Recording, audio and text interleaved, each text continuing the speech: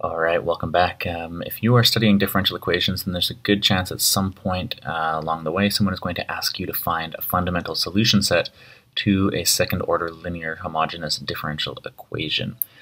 Basically, that is an equation that looks like this. And in order to do this, in order to find a fundamental solution set, you're going to need to be given initial conditions. And sometimes you might just be asked to solve, from scratch to find the solutions and then, verify if it's a fundamental solution set. Or other times you might just be given some solutions. So you might be given a solution like y1 at t and y2 at t and asked to show that they are or determine if they are a fundamental solution set. Now, by the principle of superposition, if you're given one solution and another, you can add them up like this with some unknown constants here. And we can say that this would be like the general solution, or a general solution if basically if we can find values c1 and c2 here that satisfy the initial conditions. And that's actually the first step in determining if you have a fundamental solution set. Basically, you want to confirm that your initial value conditions do satisfy your differential equation or your solution. And then the other thing that you need to do is this thing called the Wronskian. It looks like this, and it's basically just the determinant of this little matrix that we construct using y1, y2, and their derivatives. So you will need to have two solutions to do this. Basically, we just compute the determinant, and then so long as it's not equal to 0, then we know that we will have that these two solutions will form a fundamental solution set. And basically, the reason why this isn't 0, it just comes from the way that we derive the Wronskian. It has to do with using Cramer's rule, and this thing basically is a determinant along the way, and it can't be equal to 0. But I wouldn't really worry so much about deriving the Wronskian, because usually you're just going to be asked to use it. The question will be basically, determine if this is a fundamental solution set. They're going to give you two solutions, or you'll have to find them yourself. And then basically you just use the Wronskian. It's really fast, and then you find the answer and you move on with life. So let's take a look at an example. This differential equation was used in a previous video, and in that video I'll put a link to it up here in the top right corner.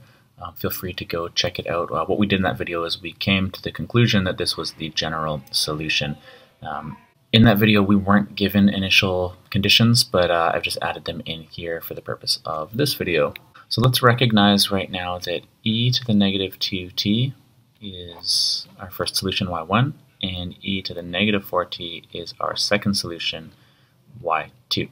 We're going to be using those in the Wronskian when we do that, but first let's do our first step where we're just going to find out what the actual solution is and make sure that these initial conditions check out. So let's plug in some numbers that we know based on this first initial condition. So we have 1 is going to be equal to c1, this e to the negative 2, 0, just this whole thing becomes 1, so it just basically disappears. And plus c2, again, this e to the negative 4 times 0, this all gets set to a 1, so that you just don't see it here. When we take y prime at t, we get negative 2 c1 e to the negative 2t minus 4 c2 e to the negative 4t.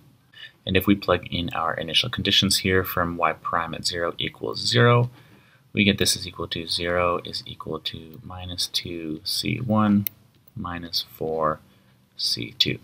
With a little bit of rearranging here, we're going to see that c1 is equal to negative 2 c2. What we can do is we can plug that in back up here. So this is equal to negative 2 c2 plus c2, and then we're going to find out that c2 is equal to negative 1. All right, we can plug that in again because we had 1 is equal to c1 plus c2, but we know that c2 is equal to negative 1, so we're going to find out that c2 is equal to positive 2. All right, so that's awesome. We have found an actual solution, so these initial conditions are pretty valid for us to be using. We have 2e to the negative 2t minus e to the negative 4t. And if you really want to check that this actually validates or is valid in the original differential equation, which we had right here, we can go ahead and do that too. And everything cancels out, and the left-hand side equals the right-hand side, so that is great. That is the first step in us hopefully confirming that we have found a fundamental solution set to this differential equation. Okay, so the second part here is now dealing with the Wronskian. So we have, let's write out y1, y2, y1 prime, and y2 prime. So we have y1 is equal to e to the negative 2t, y2 is equal to e to the negative 4t, and then y1 prime is just simply negative 2e to the negative 2t, and y2 prime is just equal to negative 4e to the negative 4t.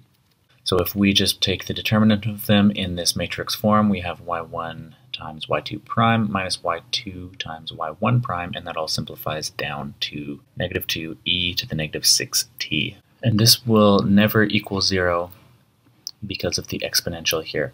There's no value that we can plug in here that will make this 0. So that tells us that this is satisfied, and this was satisfied. So y1 and y2, which we had right here and right here, do form a fundamental set of solutions to this differential equation.